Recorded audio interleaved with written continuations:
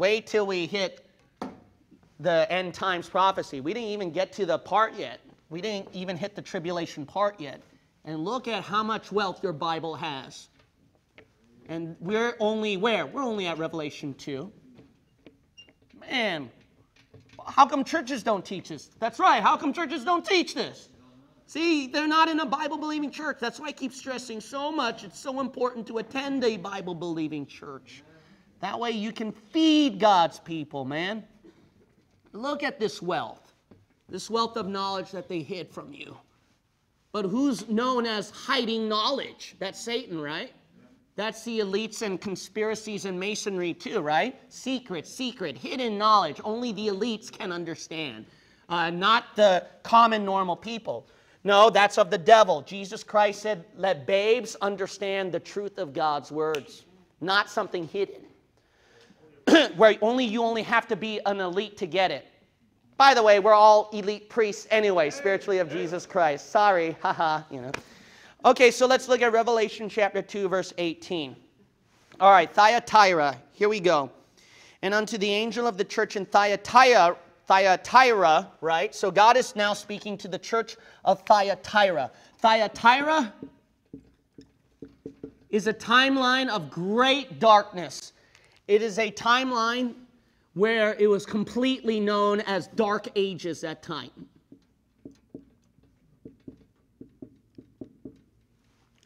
Thyatira means odor of affliction.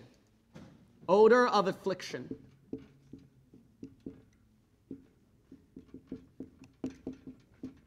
Man, I am not on a roll today. Okay.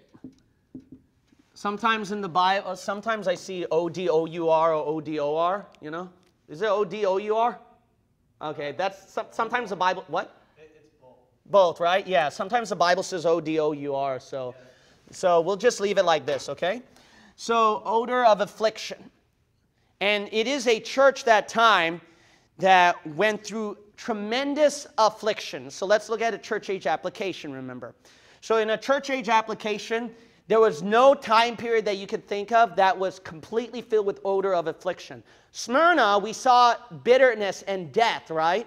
But I'm going to tell you something. Thyatira, the Catholic Church in its so-called Christian religious state, did worse persecution more than pagan Rome. Religious Rome was far worse than pagan Rome. If you hear the torture devices of the Roman Catholic Church, it made pagan Rome very pale in comparison. I have never heard of any torture worse. It's not the communists, it's not the Nazis. It is the Catholic Church during the Dark Ages. Their tortures were unspeakable. I never read anything worse than that. Next to the suffering of our Lord and Savior Jesus Christ, I don't know anything worse. So this was a time period where there was great suffering. These things saith the Son of God. So Jesus is speaking here. He's known as the Son of God. Who hath his eyes like unto a flame of fire. So Jesus' eyes are like fire, and his feet are like fine brass. His feet is like fine brass in a furnace that is shining. We covered that at Revelation 1, right? All right, verse 19. I know thy works. So God knows every work that Thyatira did. And charity. So charity means love in action. So Thyatira had that. And service, how they served the Lord. And faith. So Thyatira believed on God. And thy patience. They were very patient because during this time period, it was so mingled with paganism and Christianity, and they were under torture. And notice he says again, and thy works. So he repeats works again right here. You notice that? Verse 19, he said works, first time, but then the latter part of verse 19, he says works again. Why? Because the last part, and the last to be more than the first. So then there's something right here with Thyatira, and here we're going to get a little bit of preaching right here. So Thyatira had works twice, but one was last, the last to be more than the first. Did you remember something, what God warned the church of Ephesus? What God warned them? This is what happens when you give it thousands of years later. Look at Revelation chapter 2, verse 4. What did he say? Nevertheless, I have somewhat against thee, because thou hast left thy first love. Remember, therefore, from whence thou art fallen, and repent, and do the what? First works. What is this? Love. What did 1 Corinthians chapter 13 say? Though I give my body to be burned, like the Dark Ages, and have not charity, I am what? Nothing. You know what the church's problem is? I don't care even if you die for Jesus Christ. If you have poor Christian love, all your last works is bad. It's not as best compared to the first. You know what? Unfortunately, we live in a day and age, we prioritize last works, not first works. Do you see why I stress so much about loving others, loving others, loving others, you know? Christian brothers and sisters in Christ, we shouldn't be arguing, nitpicky, we should be loving each other. When we're giving the gospel to people, we shouldn't be doing it out of hatred, but out of love. Why do I keep stressing that so much?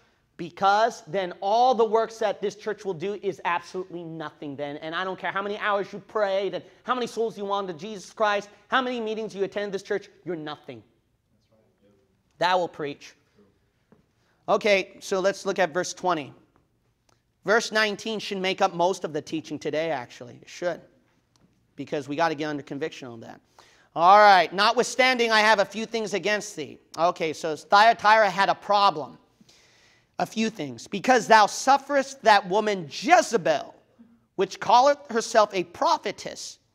So they're allowing a woman, a prophetess called Jezebel, keep reading, to what? Seduce. To seduce my servants to commit fornication and to eat things sacrificed unto idols. Wait a minute. Isn't that Balaam's doctrine? Remember, what was Balaam's doctrine again if we're going to see it alive today? It's the Catholic Church, remember? So notice that Jezebel and Balaam would be promoting the same form of doctrine. Why is that, Pastor? Because Balaam, if you're going to look back at the days of Israel, when Jezebel caused the nation of Israel to commit sexual perversion with each other and worship Baal, where did that religion come from?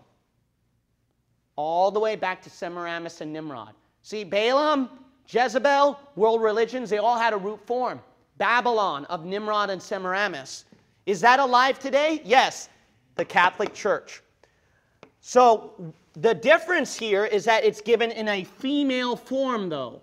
Why is it in a female form this time? Because what's going on now is that during this time, they seem to be elevating a woman really high right here, like they're exalting her to the point of worship. What is this? Mariolatry, see? Mary worship.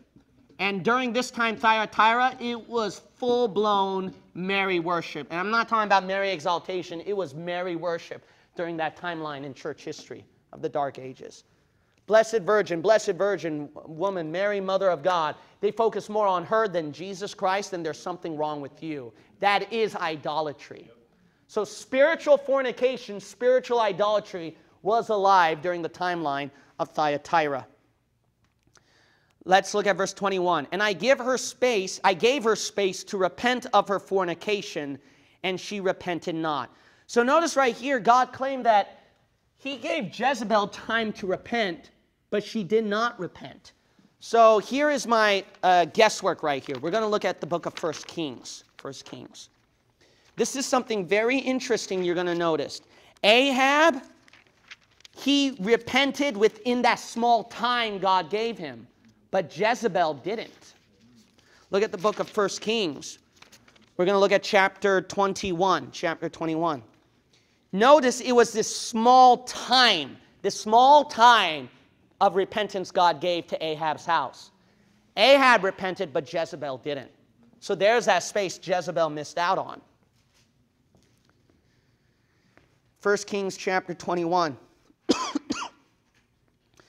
Verse 27. And it came to pass when Ahab heard those words that he rent his clothes and put sackcloth upon his flesh and fasted and lay in sackcloth and went softly. And the word of the Lord came to Elijah the Tishbite, saying, Seest thou how Ahab humbleth himself before me? Because he humbleth himself before me, I will not bring the evil in his days. See, because he only had a short time. But in his son's days will I bring evil upon his house. But he brought upon his son's days. So here's the thing, is that the common thing about Jezebel's doctrine is, one, it's Catholicism at its root, and it's a female elevation. That female elevation is entering churches today. Women pastors, women prophets, female rights, etc., etc., etc. See, this spirit is coming out more and more and more. And that's not what God wanted. What is God's woman? God's woman was not a woman of female pride. No, pride goeth before destruction. Female pride, female power. No, it's humbleness, humility. That's what God wanted women. Let the women be in silence with all subjection. The Bible said, look at the book of Ruth and Esther. Women whose names were in the Bible, there's a common thing about these two women, and that was humility. Even Esther, with all her power, you know what she did? She sought Mordecai's counsel. Because why? He's an older man. And she stood up for God, saying, if I perish, I perish. How many God's women do we see that in church?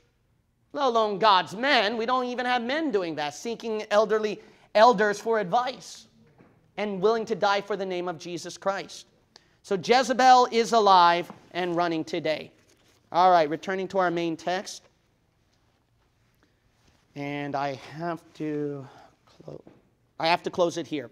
So we'll look at verse 22 later on. We're going to see a tribulation application and a church age application at verse 22, which I'll show you later on. Let's close with a word of prayer.